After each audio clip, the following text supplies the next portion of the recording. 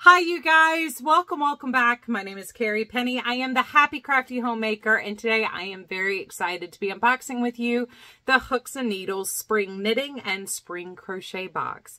So this video is 100% sponsored by Hooks and Needles. They sent me the boxes here for free so that I can share them with you guys. So I am very excited to be doing this.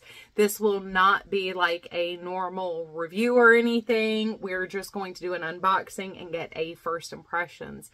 However, I do plan on coming back to these boxes, letting you guys know what I think as I work through them, just kind of how I would with a review series. So I am very excited for this. As of filming this today, Thursday, April 18th, 2024, the box for the spring limited release is still available. This is a limited seasonal box. So there is a knitting box and there is a crochet box. They are different and they both contain different things. The box is $33.97 for the seasonal box. However, Hooks and Needles does also have a subscription box. Their subscription box is $39.97, and they were gracious enough to send us a discount code. So with the code Happy Crafty Homemaker 20, which should be here on the screen and in the description box down below, you can receive 20% off your first box in a subscription. I'm very excited about this. So ironically, they reached out to me right after I had put them on the list of subscription boxes to review. So this was kind of like a serendipity kind of moment, so we can kind of touch our toes into what Hooks and Needles has to offer, because they have had a very viral marketing campaign going on right now, especially for, you know, viral for our community, the Yarny community. But I've been inundated across my socials with their subscription box information, so I thought it was interesting that they had reached out to me to do an unboxing and to share with you guys what is in the seasonal box this spring. So without further ado, let's crack on. We're going to start with the knitting box. So I'm going to be honest, things are a little cattywampus in here. I had originally tried to do this as a blind unboxing, and that did not quite work out. So we're going to do this as a more traditional unboxing where I have already gone through the boxes, evaluated everything, and gotten my first impression. I'll be honest, I'm out of practice with the blind unboxings. It's been a while since I have done one, and I just stumbled over my words far more than usual. So first off, in our knitting box, we have the cutest little tin of tea. So this is a jasmine tea. And that is just like the cutest little ever. We have two chocolates. One is a Lint Lindor truffle in pistachio, and the other one is in almond butter. So I will be passing these off to my husband. He enjoys the refined sugar treats that we get in the subscription boxes. They do not go to waste in this household. I just don't partake. Although I may have to take a nibble of the pistachio, because that is like one of my all-time favorite flavors of just about anything. We have two size 7 knitting needles. These do appear to be bamboo. These have a tubular cable on them, and they are both 16 inches long.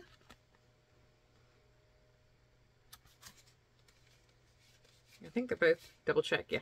They're both 4.5 millimeters. We have a 12 by 12 piece of fabric here. Oops.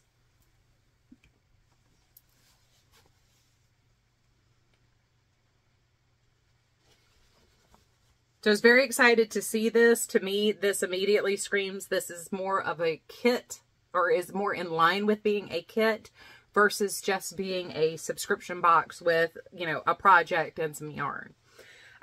We have reviewed a couple of subscription kits like this before, and I personally really like them.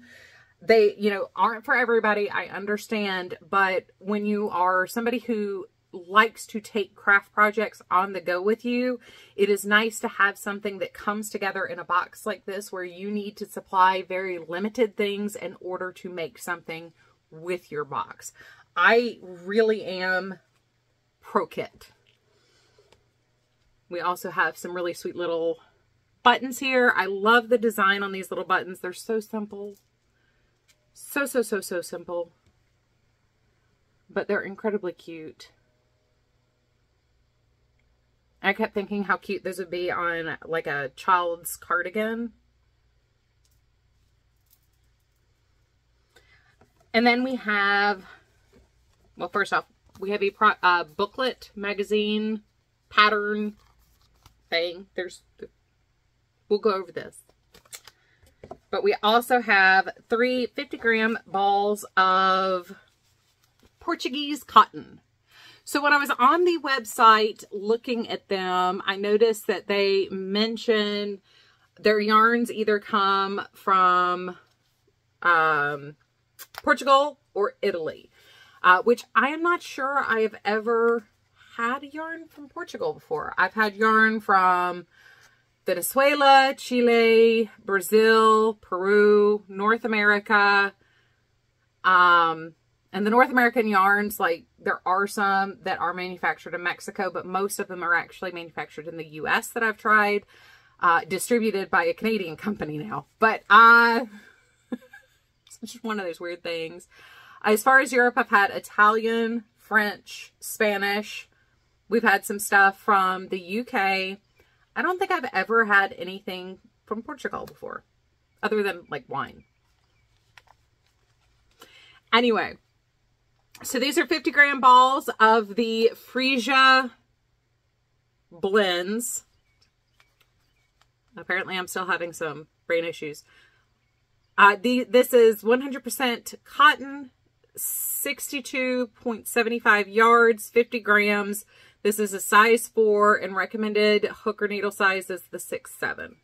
Well, in this case, it says knitting needle only because this is the knitting box, but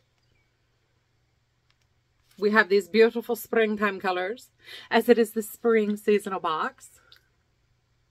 The cotton is very soft. It has a unusual texture as far as the, when you run your fingers down it. It's got high definition in the ply, but you don't feel anything on it, but it's not satiny. But it doesn't feel burry like kitchen cotton. It's very smooth and very soft. It's very pliable while still being, you know, a dense fiber like cotton is. But it was interesting because this is a different feeling cotton. It feels more like some of the like Z-twist a lot of crocheters were using. It's got more of that kind of feel on the hand. It's a very different like touch feel to it. So I'm interested to see how this works up because this will be something very different for me to knit. And if you've been around my channel before, I have slowly developed a fondness for cotton, but I'm very picky about the cottons that I use because I like smooth fibers. I like soft and smooth fibers. So the booklet part of this, I'm going to set this to the side and hopefully not knock anything off my table. This is a little bit different than what we're used to seeing in boxes now. And I am assuming the subscription box comes with a very similar style pattern book. So we do have our patterns in here, but we have a little bit more extra to this. So we have a table of contents here that describes everything that's in here. There's 3 different patterns. We have, you know, what's in our subscription box here. Spring ideas. These are kind of geared slightly more towards knitters. We have seasonal fiber selection. So what's good for the seasons, bamboo, linen, and cotton, which you'll hear me preach constantly. I live in the southeast of the US. It is very hot and humid here. We are actually expecting a high today of 89 degrees Fahrenheit. The pool water temperature here is already up to 76 degrees. So cooling fabrics are definitely a pro. Things that breathe or things that you can very easily do loose stitches with is a good thing if you're going to wear it. We have an introduction to the yarn that was in the box and kind of a prelude to the themes of our projects here. I don't think there was anything.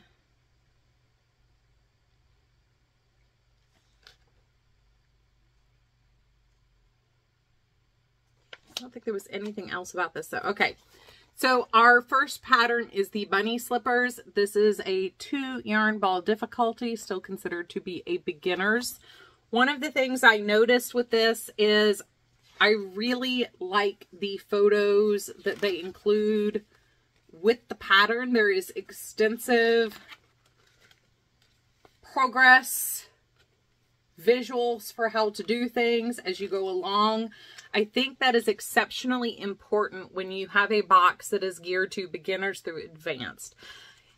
There's nothing wrong with learning more advanced, intermediate, advanced techniques. As a beginner, you're going to hopefully learn them eventually anyway. But if you're going to have a box that's geared to all 3 skill levels, you really need to make sure that you are including the information for somebody who's maybe never seen this before. So I do really genuinely appreciate the amount of pictures and photos that they included along with the pattern. And then here's our finished little bunny slippers here. So instead of doing like a bow, they did little bunny ears. Our second pattern is a crossbody bag. This one is a 3 balls intermediate pattern. This one says it calls for the 3 balls of the freesia blend. In this one, you know, we're going to have some stranded color work here. We also, as we come along, we're going to have some intarsia across the back of the daisies there.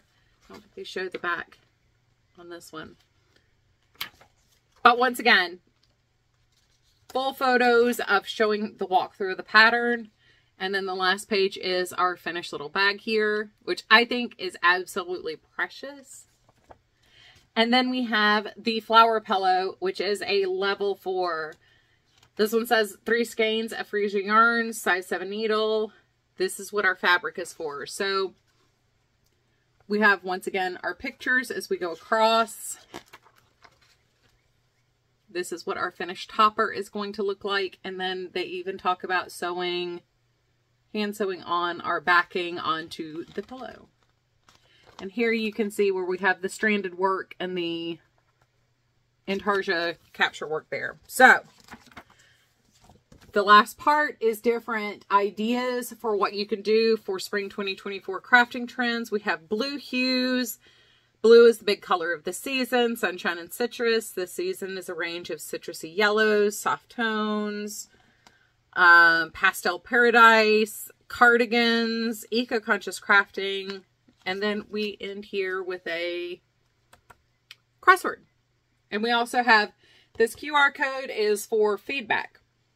So in talking to my contact with Hooks and Needles, he did express that any type of feedback that we have, they're taking into serious consideration as people are getting the boxes. This is a fairly new box, so this is not, you know, something that's been around for a long time. They do also have a shop on their website. So if there's something you get that you like, you are able to purchase more, which I think is incredibly important. There are lots of times where we've gotten things, and one of my biggest laments and regrets or frustrations with a box is that you cannot get any more of the yarn. Either it's already been discontinued before the box has gotten to us, or it's something that's not available in our country. Things like that. It gets very frustrating when you can't obtain extras. Say you make something and somebody really loves it and you want to give it as a gift, but you still want to keep one for yourself. What do? So I do appreciate the fact they do have a store. They appear to have notions. They appear to have yarn. They appear to have a lot of project bags and things. So they do seem to be trying to gear towards being a one-stop shop for your knitting and crochet needs. So that is kind of exciting. They're definitely expanding and definitely building a new thing. And it's kind of exciting. I think I just used the same word like 4 times, but. So on to the crochet box. Now this one, I have to say, I like the knitting box. I really love the projects, as you're definitely skill building in the knitting box as far as going from beginner to intermediate to advanced knitting. I like the yarn. It's beautiful. It's right in the Carrie color palette zone. However, this crochet box is phenomenal. So we do have another book that we'll go through, but this is our box for the crochet box. So these are 50 gram, 100% bamboo balls of yarn. This is a size 2 yarn. So the recommended needle size for this is a 2 to 3. It's a 2.75 millimeter hook, which is smaller than an E-hook, but I can't remember what size that is in the alphabet sizing. Once again, this is made in Portugal, and this is the perennial blossom. So we got 3 balls of this. We have this beautiful coral color. We very beautiful intense green. And then we have a white. So when it's paired with these two, this looks like super, super bright white. Then if you pull it away, it's not that it's off-white, but it's a creamy, true white. And it does the same thing in person, which is absolutely wild to me, how different the light reflection is off of these two being so bright to make that so extra bright white. I'm not moving this closer or away from the light source. I am on an angle to my room. That just happens with the... Anyway, I thought it was really cool. This stuff is so incredibly soft. It is buttery, buttery soft. You can see the sheen. I'm going to pull it back like this. You can catch that sheen just a little bit on the yarn. It is very satiny, very, very smooth, incredibly soft. I am a huge bamboo girl. I love bamboo fiber. When this hit the market, like steadily, we were seeing this regularly like 16 years ago, 14 years ago, not just in handicrafter stuff, but in mainstream textiles, sheets, shirts, things like that, socks. I was instantly in love. I am not a huge fan of a lot of satins because they are polyester and tend to retain heat very, very much. However, you can get that same satiny feeling out of a bamboo fiber that is 100% breathable. So if you've been around the channel before, you will have heard me extol the benefits of bamboo as somebody, once again, who lives in the southeast of the U.S.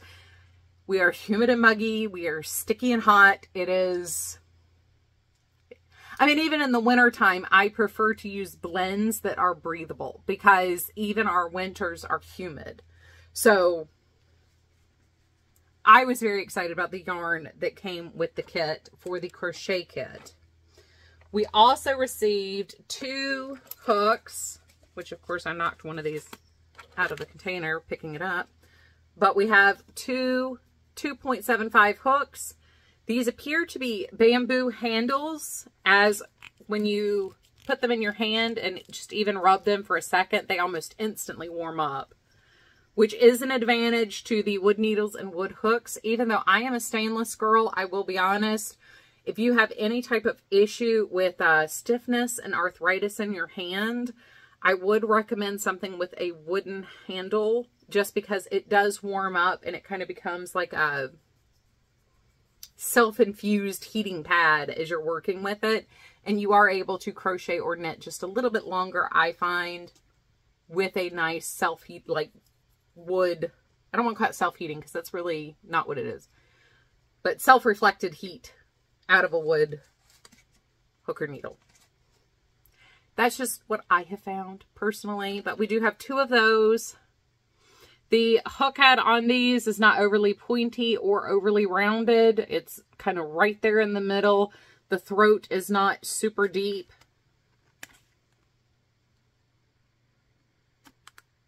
But I thought that was nice. I'm not quite sure why we got 2 of the exact same size. I know all of the patterns use this size hook.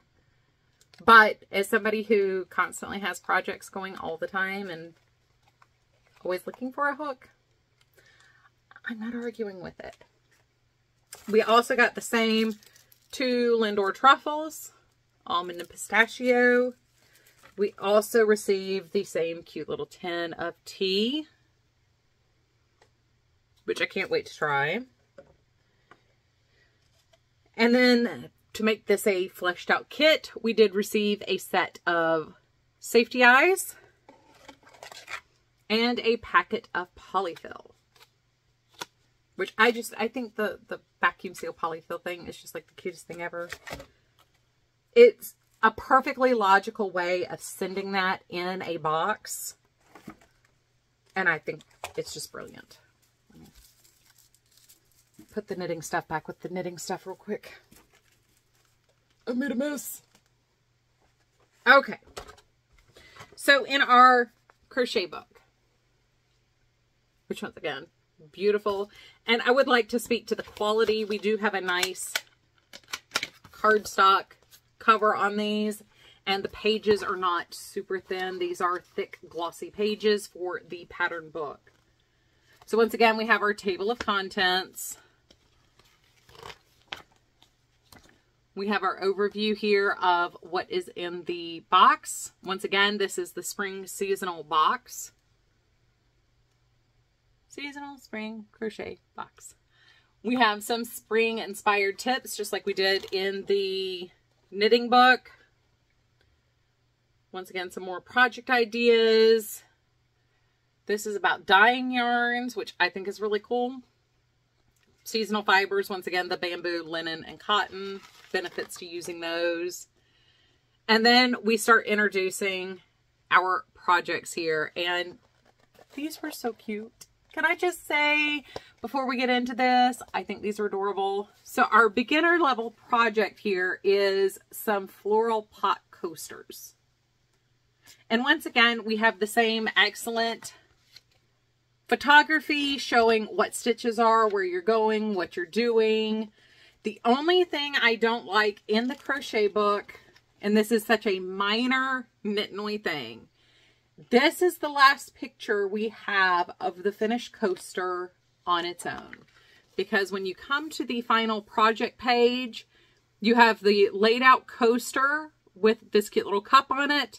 And then you have this little pot that you make here with the other coasters inside of it. So you never can see the fully laid out coaster. I love these projects, by the way. I've seen them done with roses. I've seen them done with forget-me-nots. I think the little cup of coasters that rolls up to look like a little bouquet of flowers is like the cutest thing ever. Our next project is the Snuggle Bunny. This is a 3-ball intermediate project. We have, and this is where you're going to use your eyes. You're going to use your polyfill here. And look at his old pudgy buddy. Pudgy buddy. Devin's like, why are you talking about other people's pudgy bellies? And then you can make him a little scarf, and he's just a cute little stuffy. I think he's cute. So next up, we have the blooming flower wreath. And there are 5 different flowers, I think, that go into this. You have 5 different ways to crochet a flower. So we've got, you know, pictures of the flowers. We have the assembly of the wreath, but this right here is so clever. If you have ever made a crochet wreath and tried to make individual leaves to kind of work as filler, it's a pain in the butt. But not only does that leaf garland kind of fill in the empty space between the flowers, you can see where it wraps around the wreath and then draws up to be the little hanger. I think that's so cute. That's such a cute way to do that. It's different. I like it. Nothing about this feels like other things we have received before as far as the patterns we've gotten. They're similar, but not the same. And maybe it's just been a while since I've done a kit subscription box like this before, or it's been a while since I've done a kit subscription box. So we have our crafting trends, the crossword puzzle, our feedback QR code, and actually with the patterns, if you notice there's a QR code here in the front of each pattern that also takes you to the digital copy of the pattern. So you have the analog copy as well as a digital copy that you can access. I like that too. I like that too. So my initial impressions, just having done the unboxing, I do think it's worth the $33, which is, you know, out of the gate, an important thing that we talk about. I do see the value in this. I do think it's a decent value. Once again, when we start talking about like the pattern values and things like that, or personal preferences, that is person to person. But getting a kit like this, I do think the effort that's in there, the grab and go project aspect to this, I do really like. So I have not tried the subscription box yet. I am curious to see how that compares to the seasonal box, what to expect on a regular basis with the subscription box. Both yarns are excellent yarns. Of course, I think the bamboo is my personal favorite. I think one of the best things about this box, and it just shows the thought and planning that has gone into the boxes, is it definitely shows up in these. And I know this is like most people's like least inspirational or inspiring or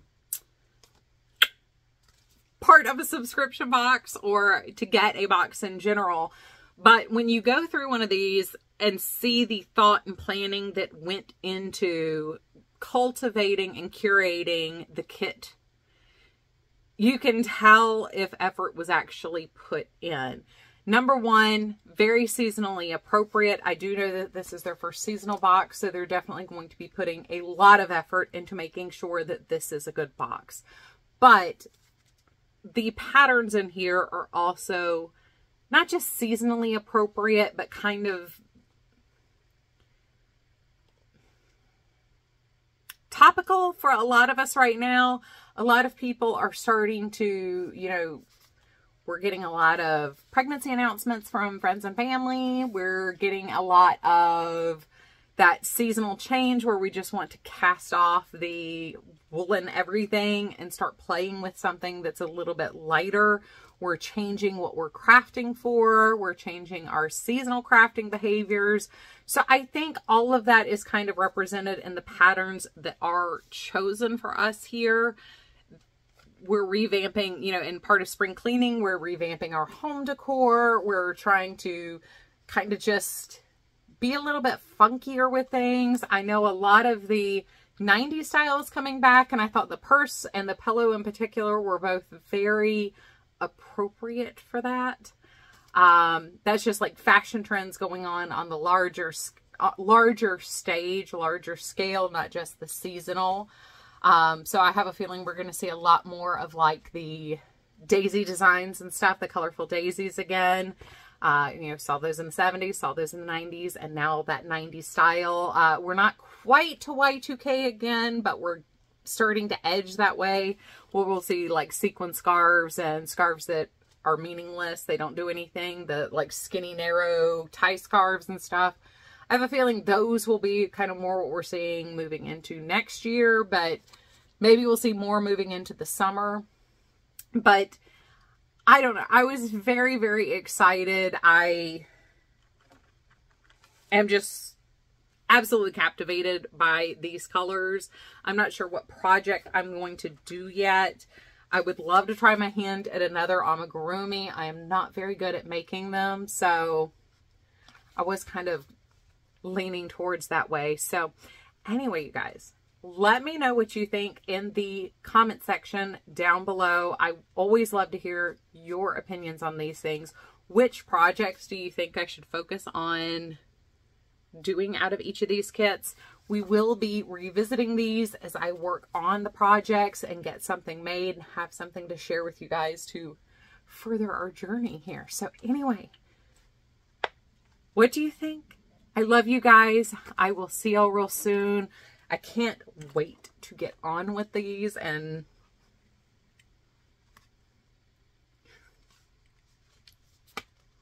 Bye, you guys.